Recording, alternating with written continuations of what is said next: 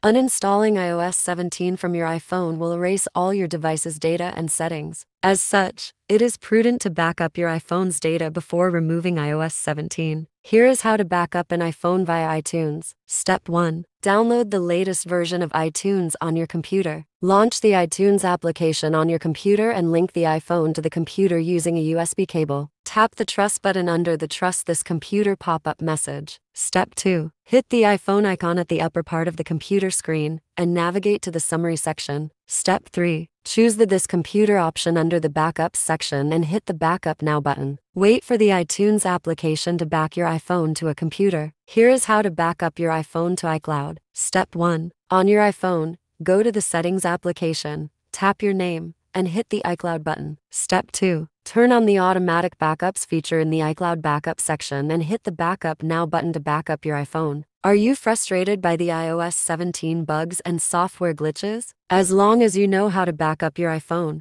we can confidently go ahead and remove the iOS 17 from your iPhone without any concerns. Here is how to get rid of iOS 17 using the iOS System Recovery application. Step 1. Download, install, and launch the application on your Windows or Mac computer. Connect your iPhone to the computer using a USB cable. Step 2. Open the iOS System Recovery application and choose the iOS System Recovery option from the main interface. Step 3. Select Standard Mode or Advanced Mode. Once you've made your selection, click on Confirm to continue. Step 4. Press the Repair button to initiate the fixing process. Allow some time for the procedure to finish. You can use the iTunes recovery mode to downgrade from iOS 17 to iOS 16 or any other stable version. Step 1. Launch the iTunes application if you use a Windows PC or the Finder application if you are a Mac user. Connect your iPhone to your computer via a Lightning cable. Step 2. Enter recovery mode on your iPhone. To do this,